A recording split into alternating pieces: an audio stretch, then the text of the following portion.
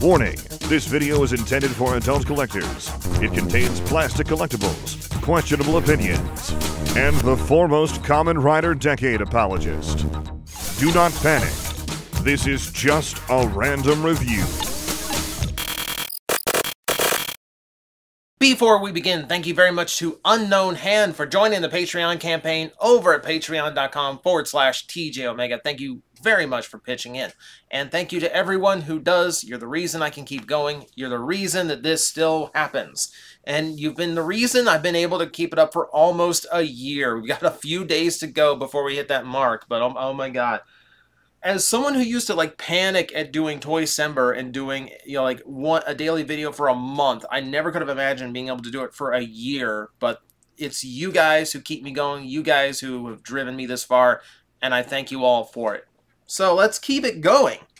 Today we are looking at another from Wave 2 Legacy. It is Elita-1. Very hotly anticipated for me because I like any time we get a new female Transformer that's not Arcee and doesn't look like she's entirely a shell former. So, how did it turn out? Well, as you can see, we have this interesting mix of red-pink car going on here, and the car itself, an interesting mix. As I bring it in a little bit closer so you can see.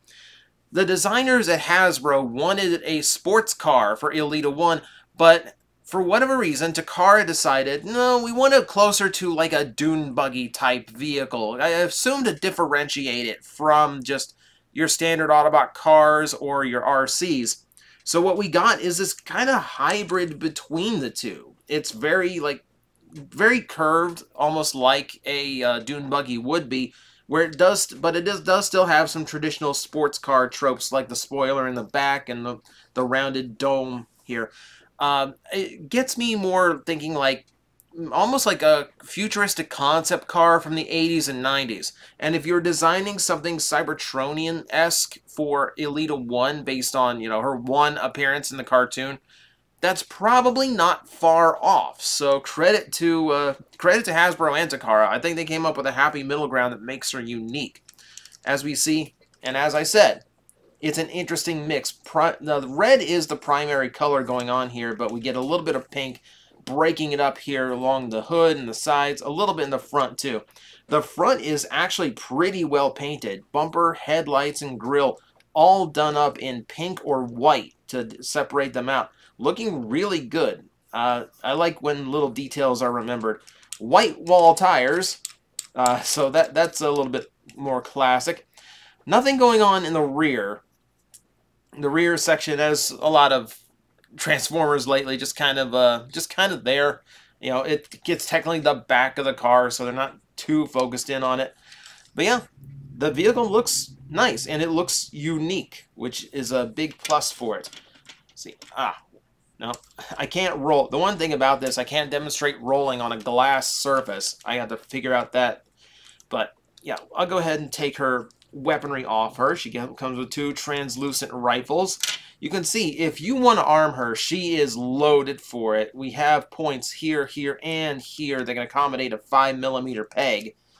And if we want another one, we can take off the cap at the top and reveal one more if you want something a little bit more centralized. I like this little cap, by the way. So, for reference, we only have a few examples of what Elita-1's vehicle mode looked like in G1. All we really got was that the top of her head was still visible in the vehicle mode, right behind the windshield, which always made me thought Cybertron Override would have made a perfect choice to be like a quick repaint into like a Cybertronian Elita-1. And never really saw that, even with a brand new mold out. But we got it here, and they included that little detail. So it's about the one thing we can actually say is accurate from the G1 vehicle mode, because that's really all that exists of it. So yeah, vehicle mode, nice and unique looking. So we can get this into the robot mode. We can see how much that uniqueness continues. For starters, I'm going to flip the feet out here and... oh!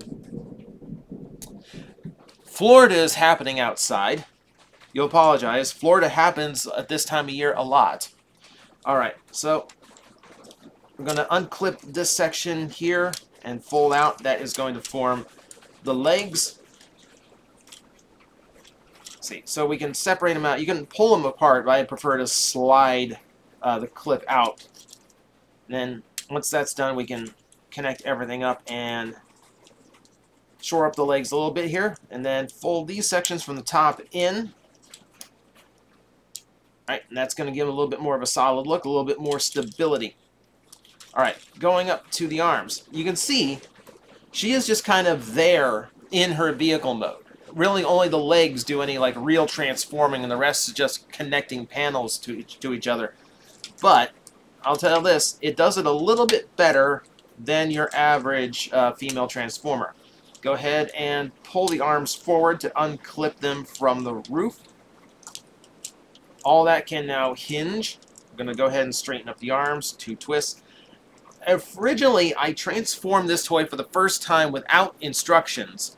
And when I got to the vehicle mode, nothing lined up properly. This is one of those where if you leave even small details mistransformed, it throws the entire thing off. So when you're going to the vehicle mode, make sure the arms face this direction. So that way the flat side of the fist is pointing outward from the vehicle. And man, it's coming down hard. Alright, so you get a little bit of rain ambiance today in today's review. Just a little bit of calming ASMR along with all this. Alright, rotate the waist 180 degrees. Now we got to deal with the backpack. Alright, so how do we deal with the backpack? So, rear section folds up like that. There is a spot, there is a tab and a slot for that to clip into. It doesn't clip in too firmly on mine, but it'll stay put if I really need it to. The front sections are on these double hinges. Go ahead and rotate them like so. Try to get them into a position where it's not flexing the plastic. Fold all that down here. It's not going to tab in per se. It's not going to be like a hard connection, but it's all frictioned enough to where it's going to stay in place. So that's going to be the backpack, and that is going to be Elita-1 in robot mode. So she does still use quite a bit of shell in order to accommodate her vehicle mode, but I feel like she is definitely a step forward in trying to get more of her vehicle mode as part of her real robot mode. She does do a lot more transforming than either of the last Arcee molds, so that is a big credit to her, and I feel like she wears it better. You know, as we look at here in her proportions, lower legs nice and solid, forearms nice and bulky. She's definitely carrying a lot more bulk and mass to her than your standard Arcee. And yes, Thunder, I get it. I get it. I agree with you. Whatever you're saying, I agree with you. Just don't kill the power. So, toy itself looking quite nice. We look at the back side here. You can see how much of that backpack weighs on her. But honestly, you look at Studio Series Transformers, and you're going to see backpacks across the board, especially at the deluxe size, as bad or worse than that. For what it is, it folds up nicely. I like how the actual like fender sections and front wheels accommodate, like actually add to her robot mode rather than just hanging off of her back. I think it works. You know, it's a considerably better job than a lot of female Autobots and Transformers tend to be. So I'm going to give it full credit for that. Right? And we can see like the legs all kind of came together nicely. So it definitely works. It can be done.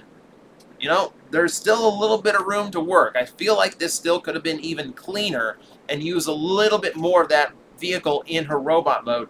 I would have liked if like some of that front section became her chest. But I will take what we got because this is a lot closer than we've gotten in a while. So, in this mode, we've got a lot more white taking over this color scheme, and the pink and the red have kind of mellowed out. We've also added in something of a maroon color as well. So she's hitting about every shade of pink that you could possibly get here. So it is, again, Hasbro not wanting to make an overly pink character because, you know, Elita-1 was very much a pink female character. But I do like the mix here. I do like it. Take in a closer look. She does have that G1 head to her that is exceptionally unique because it was never designed to be a toy in the first place. So it doesn't look quite like a lot of Transformers, but that's a good thing. she stands out a little bit. Autobot insignia right there in the middle, very small, but you can see it. I do like this like visor effect at the top. You know, this a little bit of silver and a little bit of green painted on to give her that look. It's a unique little piece for that forehead crest. A lot of little attention given there. There's also a lot of intricate paint going on in the midsection there. It's like a lot of extra lines going through her that I feel like would normally be muddied out, but they actually went a little bit further here and made it work. I like it. Red for the pelvis, and then no paint to the legs, but like we said, we got multiple shades of reds and pinks going on here to give her plenty of distinction and plenty of space to break her up. So she's looking really good. She is looking really good. Alright, so I guess we go to articulation. Yeah, I'm trying to speed through this if you can't tell. Like, this doesn't have to be like a super complex, hey, look at every single iteration, every single piece of this toy. Like, you can see it. You can see the sculpting is done pretty well. You can see the tech greeble through her forearms. You don't need me to point it out to you every single time. You know, I want to keep this down to just opinion. My opinion here is the articulation on Elita-1 is pretty good. Head does ball joint all the way around, so full motion. A little bit of play back and forward, but doesn't really like to stay. Universal shoulders. These shoulder pieces behind can get in the way of some positions, but not many of them.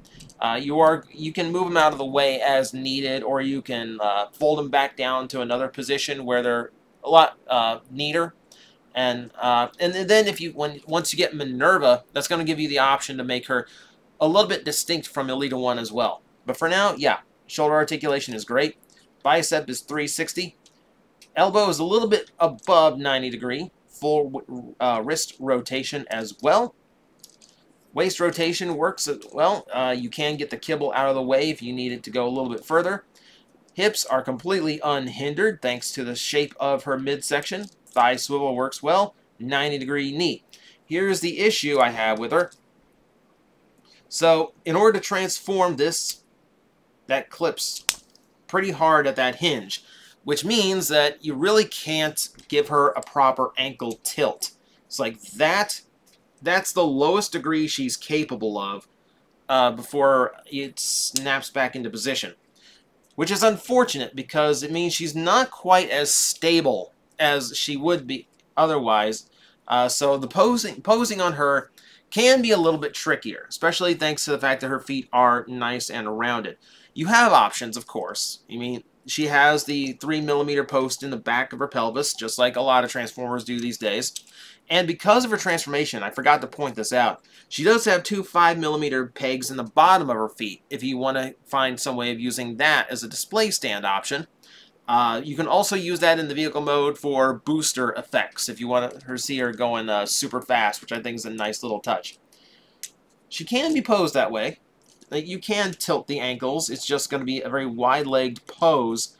And, yeah, it's going to be a little precarious. And you can see on mine, it doesn't really like to stay that way. So that's the downside to how she is engineered. You can work around it, but you shouldn't have to. And after that, I guess we reintroduce her weaponry. Fits nicely into her hands. The weapons themselves are actually pretty modular. You can see on this rifle you have a 5mm peg on the side and two more that go all the way through. So you have 6 connection points all together. And then on this one you have not only the handle itself, but also 2 more 5mm pegs on the sides. So that Energon weapon and that intermixing that you're able to do across certain Legacy figures is really coming through on Elita-1.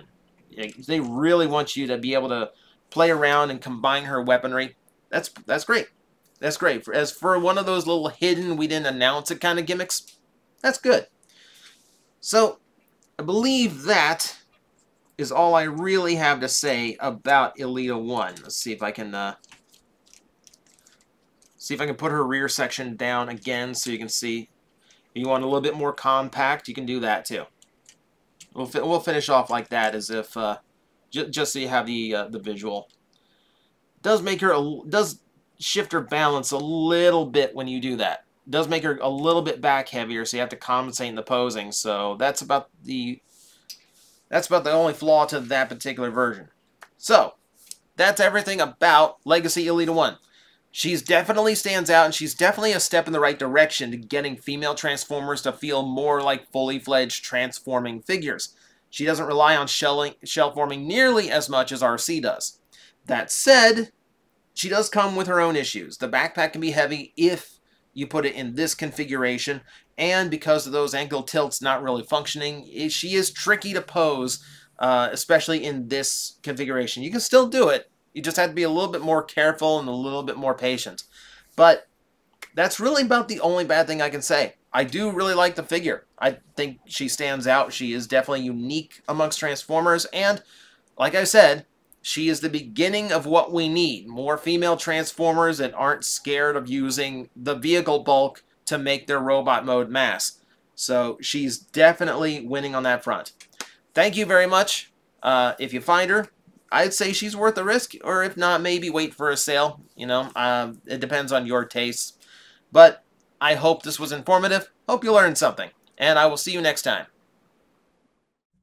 Guys, I am facing the most powerful enemy any YouTuber can face, the algorithm, and I need your help to defeat him. Hit the like button, hit the subscribe button, hit the notification bell, and leave a comment. Every time you do, we attack that algorithm and we drive it back until it can no longer defeat this channel. Thank you very much.